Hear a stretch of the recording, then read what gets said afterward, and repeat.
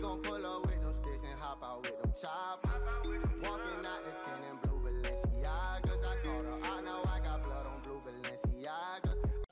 What it do, YouTube? My name is bearrwitness and welcome back to the channel.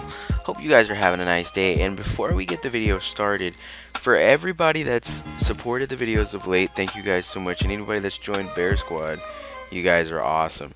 Now let's hop right into it. Today we have a couple of different things talking about archetypes, mostly the defensive type of archetypes.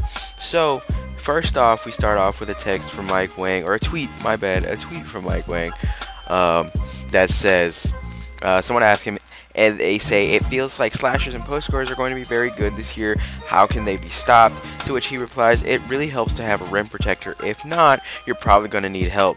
Now, when I say this, guys, I don't want to hear any bitching from you guys when you guys get dunked all over if you guys don't put at least half of your archetype as rim protector.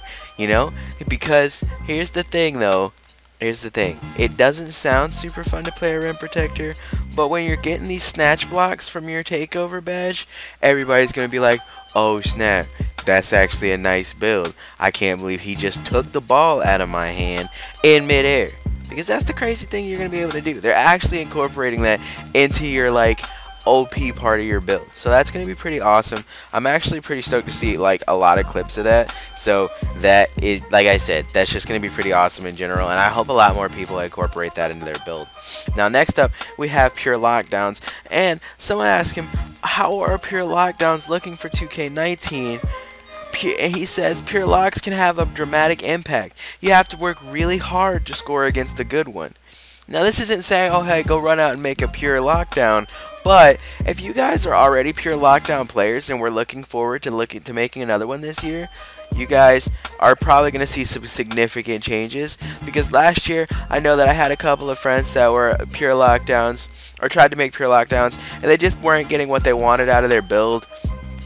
The year before, pure lockdowns also seemed to not be the best, you know, still consistently getting their ankles broken and stuff like that. So, with this year, I hope they can be just as dominant as every other archetype, and I'm actually kind of curious to see if they, you know, it might make it into one of those, because I'm going to make about 3 builds this year, guys, and it might peek into my 3rd build. I'm not positive yet.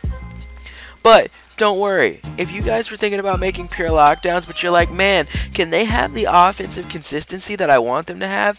Don't worry, Mike Wang's got you covered, and this is why I bring you this type of information. He says they can be good finishers at the rim, but they tend to struggle from the perimeter unless they're really good at shot timing. Now, don't freak out about that, guys, because if you're a shooter and you're like, man, I really would like to be a good two-way shooter, like I would love to be great on defense as well, he goes on to say that 3-and-D players, which for you guys that aren't necessarily basketball savvy when it comes to terms like that, means, you know, two-way shooter. Like, so you're a 3-way, like, I mean, you shoot 3-pointers and you're able to play defense really well. That's what he means by 3-and-D. He says 3-and-D players are always a solid choice if you know how to use them. So yes, will it take a little practice on your end? Maybe. Will you catch a couple L's while you're working on trying to perfect your craft? Maybe. But ultimately, it'll be what you want in the long run. So that's pretty exciting as well in its own right.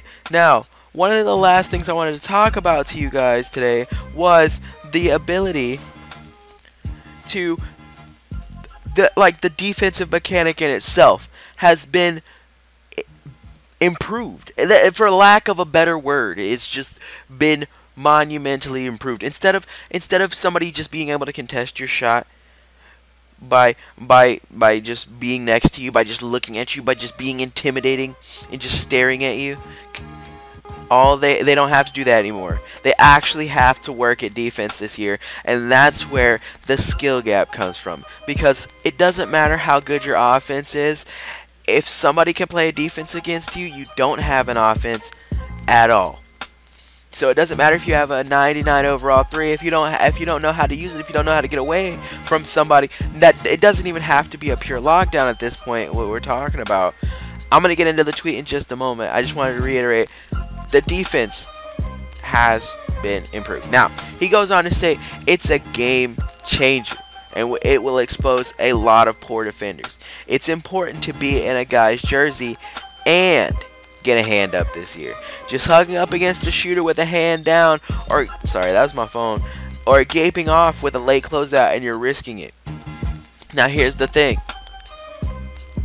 This means this is like a catch-22, because yes, you get more benefits for being in somebody's jersey, but this means, and having hand up, but this means if you're not smart about it, you will get your ankles broken, and you will have a lot of people blow by you based on the fact that if they master their dribble craft, you really got to pick and choose how you want to play these games. So all in all, in a way, this is kind of telling us that if you've got a playmaker in your build, anybody that doesn't have a defensive build is probably going to be easier to deal with than people that have it. So this is making for crazy, controversial builds that are going to be the most fun to be using. All in all, guys, I really feel like 2K19 is going to be a W for everybody, because the ability to completely customize your character in the way that not only you see fit, but everybody can see fit. Like, I am determined to make a build that personified street ball in my opinion, you know, breaking ankles, dunking on people. Like, I cannot wait to make that build, and I cannot wait to see what it does in the park. But the end of this video, guys, is going to be a little bit different. We're coming up on it, and today I wanted to share with you guys my 2K18 Hall of Fame ceremony. Now, I know that sounds a little bit weird, but I realized after talking to a couple of people in the park the other day that a lot of people didn't even get to see that, mostly because they hadn't grinded, and because you have to reach a certain amount of milestones in order to get them. So you can completely grind out most of your My Career and still lack those prerequisites to actually get the Hall of Fame cutscene. So if you guys have never been able to watch it, I hope you guys enjoy watching it with me at the end of the video. But before we get into that, if you guys like the video, make sure you guys leave a like down below. Also, if you guys haven't joined Bear Squad and you're just now coming along on this channel, make sure you hit it up, because we'll be doing 2K19 content all year. Thank you guys so much for watching the video, and I'll see you guys next time. I'm out of here. Peace. Wow.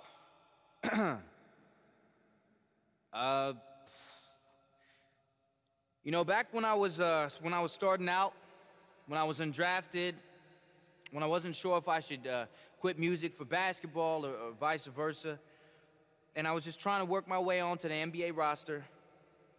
You know, back then, if somebody had told me that that one day I'd be given an acceptance speech at the Basketball Hall of Fame in front of some of the greatest players who have ever lived, I would have thought no. I would have said, man, you're crazy. You're absolutely crazy. This is just beyond my wildest dreams, and it means a lot to me. Now, I don't want to bore you guys, and you know, I'll try my best to keep this brief. Okay. I wouldn't be here without my parents. Mom, Dad, I love you. And you know, they're the first ones to talk your ear off and say, you know, how they knew this stuff was going to happen, and how they knew I would make it to the Hall of Fame. And, you know, at the same time, when I stopped playing ball for 2 years to focus on music, they were supportive.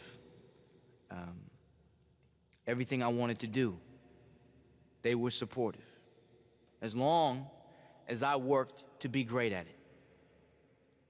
And I think that's the lesson that my parents instilled in me. Always put the work in to be great.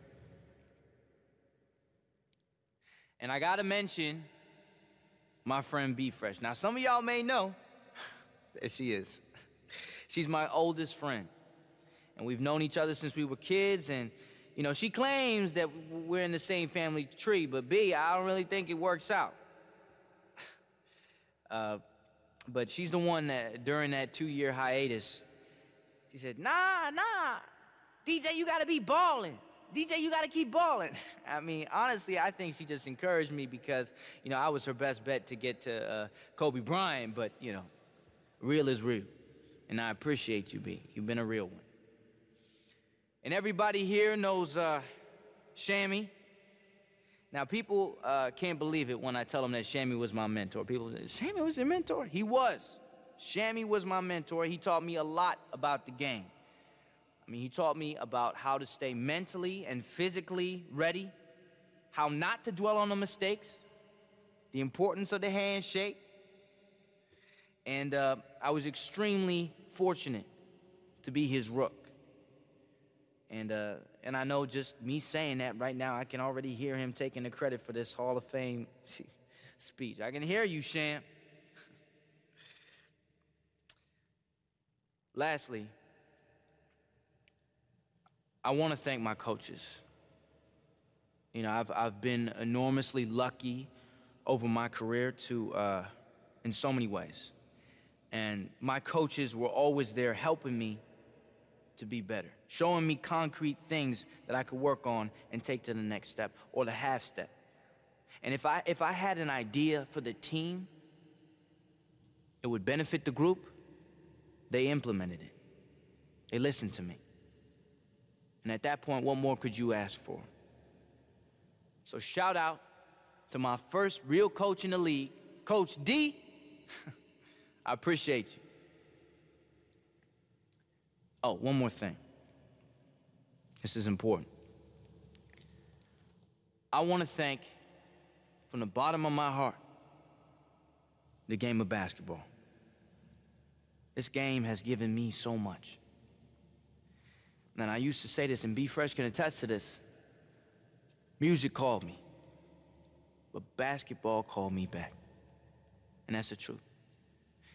You know, basketball is such a beautiful game in that it teaches you things about life. And it's teaching me still. It shows you the importance of communicating with people, chemistry, teamwork, about how to win and lose with class. Because as we all know, you won't win every game. And here's what I want to tell all the kids out here. All the kids out there who want to know how to get to my position. Just listen to the game.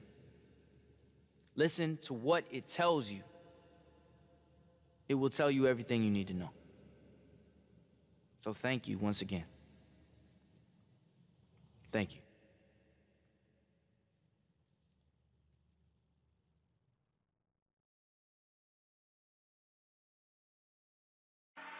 We gon' pull up with them sticks and hop out with them choppers. Walking out the 10 in blue Balenciaga.